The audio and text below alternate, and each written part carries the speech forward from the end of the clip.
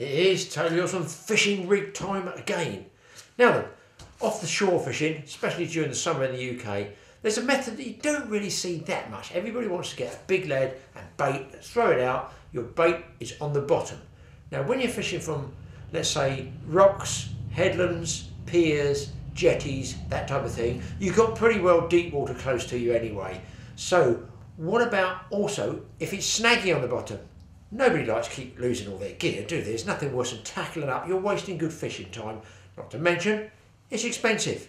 Have you ever thought about using one of these? A float.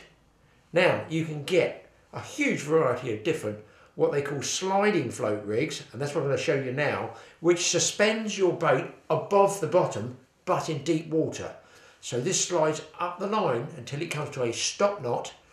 You can put that stop knot at whichever depth you want to set it so that your bait is just waving around at whatever depth you want. It could be for garfish, mackerel, let's say 3 feet, 4 feet, something like that. The bait could be sandal, ragworm, lugworm, a belly strip of bait. It could be pretty well strip of squid, anything you fancy using. But the fact that that is suspended in a totally different area than the seabed, you're going to get different species. You're going to get maybe coalfish, you might get pollock, you might get bass. Whereas on the bottom, you're more limited, because your bait could be covered, couldn't it, in amongst weed, rocks, boulders. You know, I hate it when you're fishing, you're never really sure, is that bait clear? You give it a little bump just to see if it's on nice clean sand, clean gravel, and boom, it's in a snag. It's a horrible feeling, and of course, you don't catch any fish. So, let's check out the floats. This is going to be a sliding float rig. Okay, now, let's call this is really a pike fishing float for freshwater, but it's what I call fixed. So if I show you, you have a centre spine there, there's the float. Now you can use these, but you're going to be stuck with whatever depth the length of your rod is. So if you've got a 10-foot rod, you probably won't be able to cast very far or go much deeper than 10 feet. So you thread your line through the centre core of the float, and then you put the peg in, which holds it, pinches the line like that, and you can see that is a fixed one. It's fixed onto the line.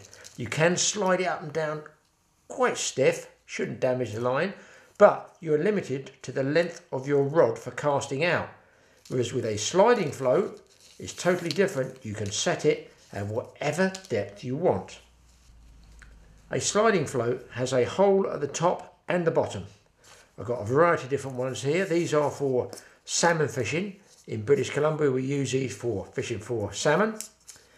There's a big tube, goes through some polystyrene, and it's been painted on the top. How simple, how easy is that? And then you put what shot you want on the bottom. A traditional sea float will be this shape. Yes, it's big and it's bulky. That's because it's going to be windy, there's going to be waves. You're going to have to cast out with a decent bit of lead. Or you can get, OMG, a lunker of a float, which will take a very big lead, probably 3-4 ounces, something like that, enabling you to cast a lot further out. So it's more the size of the float to the distance you want to cast rather than the fish you're going to catch. You know, basically they'll both fish a bait at, let's say, 15, 20 feet, 25 feet deep. No difference. This will take more lead. This one will take more lead. This will take less lead, therefore limiting your casting. Okay, let's just tie a loop of line here. This is going to be my pretend fishing rod. So here's my, what can I hook it on? Just going to hook it up there over that roller ring. So here is the line from my rod top, okay? So all you need to do is, I'm going to use this one because it's smaller. I'm going to thread the line through the central tube of the float like that. It comes out the other end, okay? And then I'm going to slide my lead on. It can be a ball lead, a bullet lead, generally a cylinder shaped one. You can make your own like this out of a fold or wrap of lead. Look, this one I just cut up what we call strip lead, sheet lead there, and that's just sliding up and down. You can see that there, that's sliding up and down. Or you can get, these ones are American, they're really good. I used to bring them back from Florida all the time.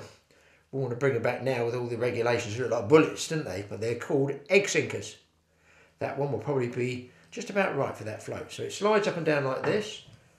Onto the end of that, you quite simply tie your swivel. Now I'm using pretty big line here just so I'm hoping that you'll be able to see how it works. You can use your reel line, would say £15, 15, 18, 20 pound line. Don't really think you want to go to 30 pound line off the shore. There's not much swimming around the UK that float fishing, you won't land on 15 pound line. So there we are, you can see that there hopefully. That's the basic rig there. So sliding float, okay there. The lead also slides, comes up against the swivel there. Now you have to put on your trace. What can I use for a piece of trace line? Trace line. I'm trying to find something that's a bit bright. I haven't really got anything that's anywhere near bright. Oh yes, I have. Let's use this blue. You'll be able to see this. Now your trace line for float fishing, you'll be looking at in the UK, various different sized, basically small fish up to, let's say, if you go for pollock, 10 pounds. That's what I'm going to say. I make it about 4 feet long. So tie the start of your trace. Could be anything, can be 10 pound line if you're going for small fish, mackerel or something like that. I'm just using this is 50 pound in blue because I think it might stand out for the camera a little bit more. So tie that on, the knot of your choice. Teeth not supplied, please use your own. Okay, so there's my trace. Also, I find if you do this and it's come off the coil, it just gets rid of the memory. It just heats it up. Don't burn your fingers. It heats it up. Stretch it, or indeed what we used to do tarpon fishing with the leaders. Just hold it for like 5, 6, 7, and look, it's nice and limp. Now, depending which country you're in, you can use big baits, live baits, wire traces, whatever you want, whatever species you're going for. Here in the UK, I'm talking about, let's say, if there's youngsters or there's families want to go float fishing, it's really entertaining way. It's quite productive in the summer months for, let's say, mackerel and garfish. I'm using like a size 1 hook here. There's a 1, ordinary blood. Not to show you, as I say, depending on what species you're going for, you might want to change that. So that is the rig. Simple as it sounds. Sliding float, weight, swivel, trace here, your trace there, hook, bait. Keep your baits nice and straight. If it's a worm, thread it round. You might want to get some elasticated thread. Just bind it up here. If you use sand eel, keep them straight. Try and keep everything in a straight line, not bent round the bend of the hook. Because if it's washing and moving around, it will spin and look unnatural. You want everything hanging as straight as possible. Even if you had, say, a ragworm and you've got a bit of tail hanging down, hand straight. Don't feed it all around the hook and let it slide down in a big gobby mess. It's not so good. This is a very good method for bait fishing with live baits as well if you're going bass fishing. But of course you ask yourself, well, how does that float stop? Now to stop that, up here, you could use a small rubber band tied on there, which you can slide up and down, or you can use, a little, it's called a stop knot up here. I'll show you how we do it. Okay, so here's a float. I'm going to put my stop knot, let's just say on here, and for that you just make a loop of line. I'm going to use this thick yellow line, which you might be able to see. I don't know, it's always tricky doing it if I come into about there. So I'll make a short piece and a long piece and a loop up there. This is the way I do it anyway. I just pinch in there and go around all 3 lengths of line. That's the 2 sides of the loop here and my actual reel line. About 4 turns. Now this is going to be really hard to do because it's like 80 pound yellow line. I might not be able to do this in this thicker line, but I wanted to do it so you can see it. Then you put your longer tag end through the loop of the line that you've made like that, and then pull down on the short tag end here. I'm going to have to use my teeth somewhere. Hang on guys, you can get the principle of it. Let me just do this with my teeth. I love it. Where will we be without teeth? Right, there you can see, hopefully is a knot. Now you can leave 2 tag ends, and you do indeed need to leave a tag end sticking up here, about like that, because it's got to go through the rod rings, don't forget. And a tag end sticking up here. Now I'm using very thick line here. So if you use light line, I'm doing this to accentuate it so you can see it on the camera. Now you can see when the float hits the water, let's pull this camera back a bit. Right, so what you do is you bait it up, you cast out as far as you can go, the bait goes down, the lead will then pull this line right the way through. It's going to sink like this, the lead here, pull in the line, pull in the line, pull in the line, until, if you watch, it comes up against the stop knot. That is your predetermined depth. You can set this at what you want. Now to move it on light line, if you pull this really, really tight, you'll find you can hardly move it. You only want it, it's only there just to stop the weight of that float, so you don't need to really bite it down tight. But if you do want to move it, my suggestion, if you want to go deeper, bit of spit on the line, right, get your thumbnail, look, slides easily and it doesn't damage the line. And then the float is here, is reset, comes up against that stop there, zzz, click, okay? Now listen, I've got a really big knot there.